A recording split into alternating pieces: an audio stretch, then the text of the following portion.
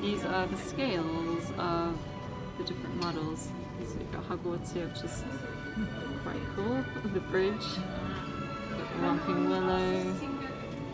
Yeah, the bridge, the external bridge over here, which you saw outside in full size, is pretty epic. Romping Willow. This is large. It's very big. You've got Dumbledore's office again. One of the blokes. The Quidditch World Cup Stadium. I mean, the detail, how tiny you have to draw these things. Astronomy Tower looks pretty awesome.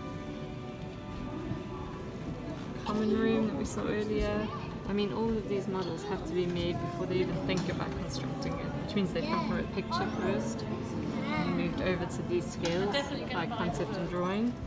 It's just pretty cool. Oh god, yeah. Move out of the way. People to go past them. Nocturne Alley. I know it's going quite quick, but there's a lot of people behind me. I don't want to stop the whole day.